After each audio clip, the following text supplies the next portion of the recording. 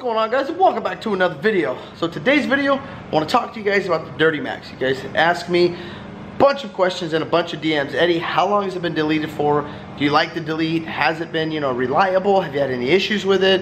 Be honest, what's happened? Well, I want to be completely honest for you guys. And before I do, finally the solar panels are done. If you guys have been watching the videos, you would see they were up here installing a bunch of these panels over here. I'll show you guys right now. So as you guys see, filled up that roof, and the garage also. They took that whole part of the garage and filled it from the very front to the back to add as many panels as they can. You guys can see that right there.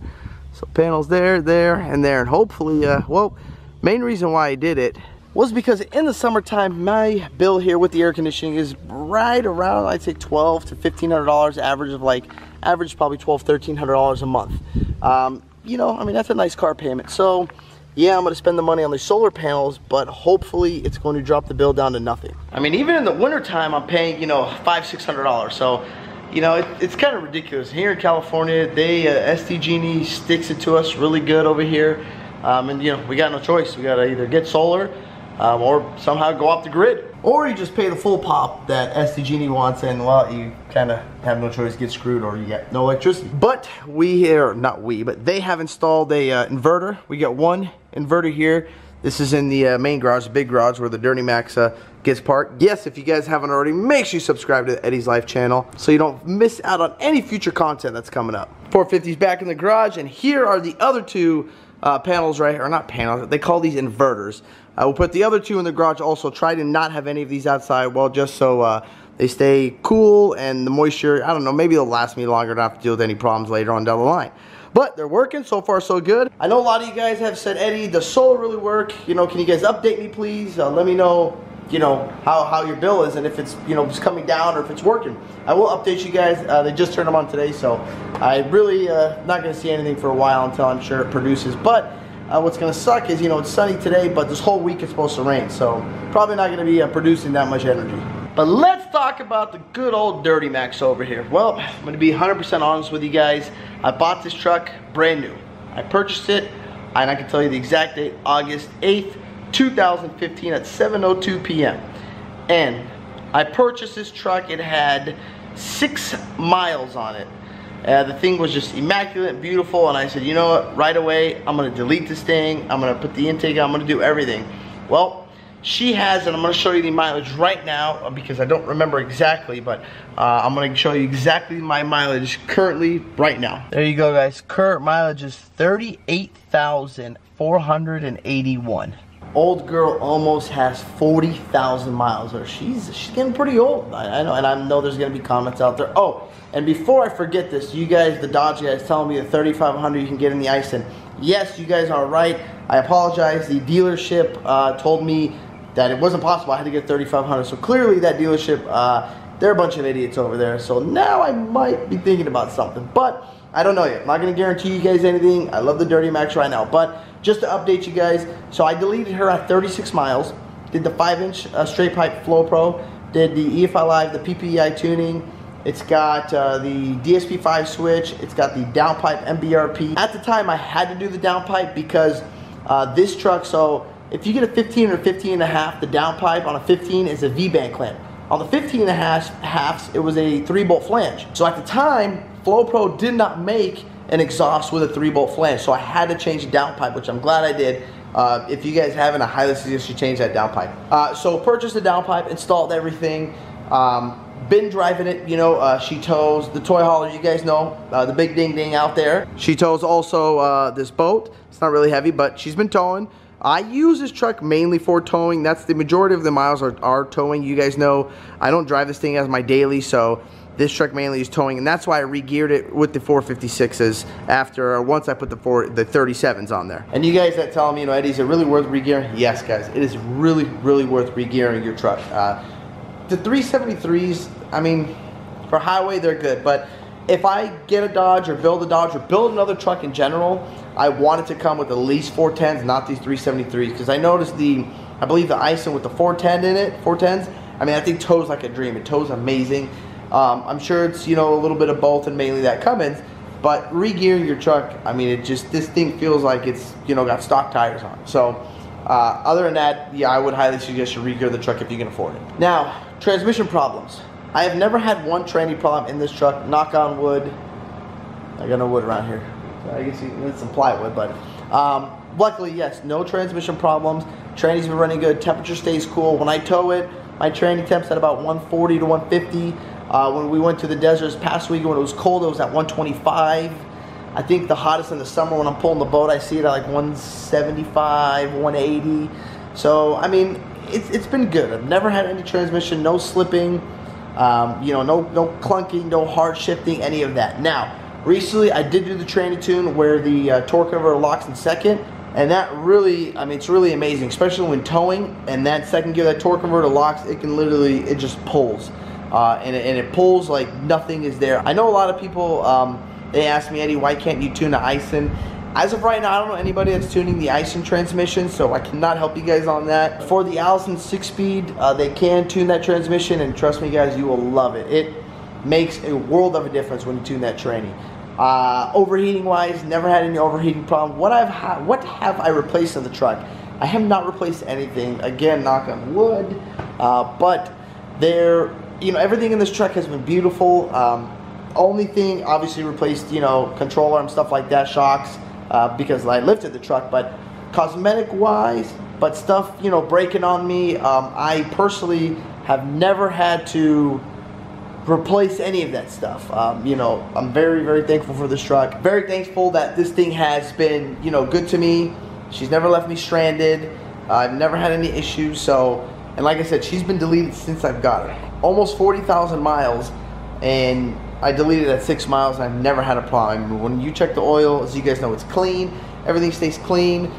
This thing doesn't smoke too bad. I mean, if I put the switch to the DSP-5, switch to stage 5, you will see smoke a little bit, but other than that, I drive in mainly either the Eco or the Tow Tune. I don't really hot rod this thing, but it has treated me really, really good. Never had any problems. You know, if anything, it's just, I highly suggest if you guys can and can afford to delete the truck. I know some states it's hard, especially in California. You guys asked me, you know, how do you smog it? I don't. This truck is not registered in California, so it does not need a smog. Now, you guys asked me also, what do you mean your oil stays clean? So I guarantee you guys with diesels out there, pull your oil dipstick right here. I'm going to pull mine. It's been about, I want to say 4,000 miles, 4, maybe 5 on mine. And I'm going to show you just the color of the oil on this. See if I can get this camera to focus here for you guys. But you see how the, well, you're not going to be able to see anything. So clearly this thing does not want to focus. There you go. So you see that, guys? This is about 5,000 miles right here. And there's no black. So I guarantee you other diesel guys that are doing the oil changes on your truck, as soon as you start it, it goes black. That's the advantage of having all this delete, is that soot is not getting pumped back into the motor. It's going out the back where it's supposed to be. And I did that. That's why I deleted this truck at, you know, 36 miles. So I can keep the inside of this thing pretty clean. As you guys see here, I mean, 40K, truck's pretty clean. Doesn't really need anything. Motor stays clean. I don't have any leaks anywhere. And yes, you guys asked me, did you get the dual alternator? Yes, I got the dual alternator, one there and one there. Other than that, you know, this thing, it's given me nothing but a good running truck, reliable truck. Never had any issues. And a lot of you guys asked me, Eddie, also, what happens if, you know, you delete it and you get caught? I have no idea. I don't know anybody that's been caught. I'm sorry. I know it sucks. I want to know too. I don't know anybody that's been caught. I have heard you can get either popped with a fine. I've seen from 10,000, 20,000, 50,000. I don't know the proper answer to that. One guy told me I read that somebody got caught and they just made them, they impounded it and they made them put everything back onto the impound yard. If that's true, I don't know. You know, it's different. But at the end of the day, if I get another truck, would I delete it? Absolutely. Am I going to get rid of this truck? No. The reason why I'm not going to get rid of this thing, well, because it's getting very, very hard to delete these trucks. FlowPro, you know, is gone. They're no longer selling anything in the United States. There are other performance exhausts out there, but, you know, slowly but surely, these companies are going to disappear, and it's going to get harder and harder for you guys to delete your trucks.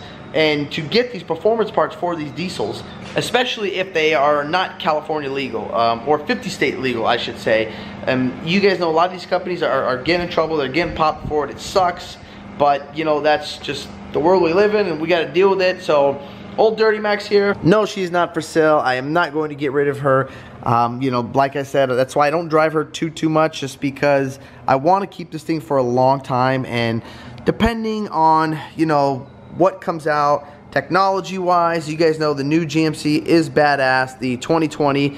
Am I going to get it? I don't know, but even if I do get that 2020, I'm not going to get rid of her at all. I'm going to keep her, and she will not be up for sale. So a lot of you guys that DM me said, are you interested in selling your truck? Absolutely not. She will not be for sale anytime soon, so give it up, guys. Sorry. And for all my desert rats out there that keep asking me about this generator, so far so good. It has ran beautiful. What the? Get your butt out of the garage. Look at this thing. Come on. He's gonna shoot me. But so far, this generator has worked great. Kick butt. Never had any problems with it. I personally love this thing because it does run the AC. So, for an example, we got Thunderbolt races coming up here. I hook up my 30 amp right there to the trailer, and this thing powers my AC, powers up everything, and it gives you a lot of options. And who is calling me at this hour? Jeez. Sorry about that, guys. But, yeah, like I was saying, so it gives you options. Shows you, you know, the load, percentage-wise, full, amperage, you know, how many amps it's pulling, how much fuel you have left. You got USBs. You got your 110 right here, and it's 20 amp. You can hook up right there. I mean, this thing is so far so good. It's pretty badass. Still got the Honda right over there that I still use. But as of right now, I haven't really used, this is the one right here, the Honda 2000. Don't really use that too much now because I've got the big boy over here. But other than that, update, this is good. Truck's been running good since it's been deleted. Solar's done. AC is supposed to be here in about 2-3 weeks. I believe the guy's coming. So as of right now, everything's good. I know you're asking about the boat. We're gonna take this thing out soon. I believe the first river trip is in June. I think beginning of June, I believe. And again, also guys, if there's anybody that lives in Hawaii, I'm going to be in Hawaii, DM me please, so we can get some vlogs out there for you guys. Maybe do get a collaboration going on with another YouTuber. I've got a couple people that live in Hawaii. I think I believe only 2. So if there's any more, let me know. I'm interested. I want to get some footage out there for you guys, because I think me sitting on the beach all day eating chips and guacamole, probably gonna get boring for you guys. Now if they got a churro stand out there, well, then it's a different story. Then I might be vlogging that. But that's all I got for you guys today. Thank you guys for watching this video. If you guys like this video, don't forget to hit that thumbs up button and don't forget to click subscribe. Peace. Yeah.